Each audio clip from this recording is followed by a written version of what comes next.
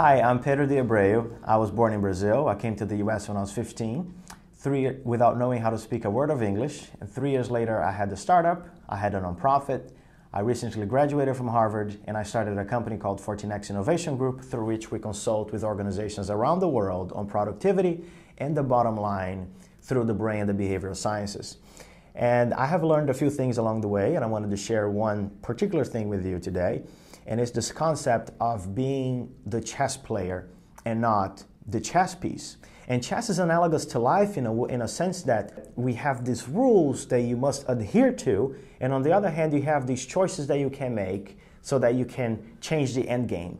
For example, the fact that we must grow old, that's just a fact of life. There's nothing we can do about this, so that's an unbreakable rule that must be respected, right? On the other hand, the fact that you must get good grades and then get a dog and then have children and then settle for a job that is less than you could be doing, that's when you have a choice. So that's life by design as opposed to living life by default, right? And in chess, for example, we know that we must move the pawn always forward unless it's capturing a piece on the diagonals. So again, that's an unbreakable rule. That's a fact, just like growing old in life. And what the books tell us is that the pawn must move at the beginning of the game from e2, goes to e4, and then you pull your knights out. That's what the book says we should do. That's the choice we have, right? And just like in life. Now, we know that the best chess players, they defy those assumptions. They don't play by those rules at all, unless it's within the overall framework of how you want to play your game, that you should be moving from e2 to e4 if that's within the overall framework of how you designed your game to be like, right? But you won't play from e2 to e4 just because everyone else is playing it. That's what a chess master won't do.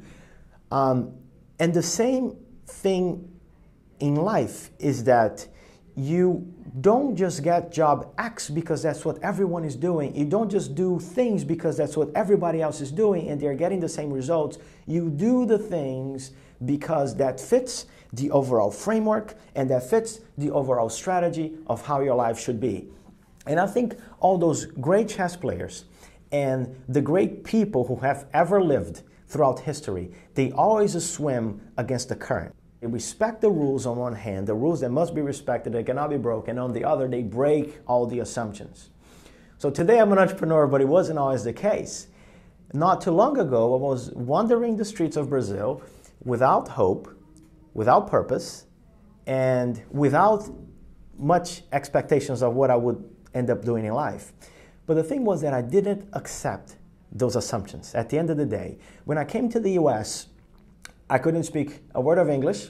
I went to a small town in South Carolina where everyone was white. There were a few black students, and then there was me, the Hispanic who couldn't speak English. So according to those assumptions, to the assumptions that everyone had of me, at most, I would end up learning how to speak English okay, and then work at a gas station, say, for the rest of my life. But the thing is that I didn't accept those assumptions. I didn't accept what the books told me that I should be doing with my life. So what did I do? Instead, I started companies. Instead, I went to Harvard. Instead, I wrote a book. Instead, I speak to audiences. And that's something that we can all absolutely do, but it all starts with the awareness that these forces are at play, with the awareness that we don't have to follow life the way that other people have told us that we should follow it. We don't actually have to follow it by the books, that we can design a life that is great for us, as long as on one hand we respect some things, and on the other we keep on shattering all those stereotypes and we shatter all those assumptions. So I think the same way that I learned, perhaps one of the most important things that you and I can do when we are in front of a classroom is to give students and people alike the permission and let them know that they don't have to be the chess piece, that they can absolutely be the chess players.